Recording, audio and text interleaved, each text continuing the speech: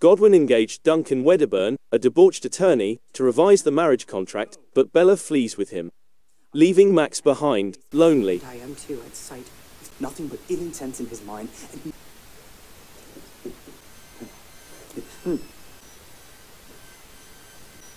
Goodbye, Link. God.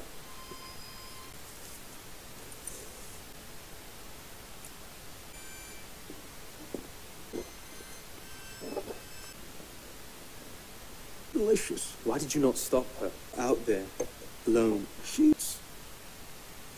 Just hope she's alright. After starting their epic adventure in Lisbon, Bella and Duncan involved in a wild romance relationship. Duncan sneaks Bella aboard a cruise ship as she starts to get out of hand. Through their friendship, Bella becomes more open-minded towards philosophy. Duncan makes fruitless attempts to stop her growing. He gets frustrated and starts to drink and gamble. When Bella stops in Alexandria, she sees the suffering of the underprivileged and is upset. She gives dishonest crew members false promises to donate Duncan's riches to the underprivileged. Bella and Duncan are left off at Marseille and go to Paris, unable to pay for the remainder of their journey.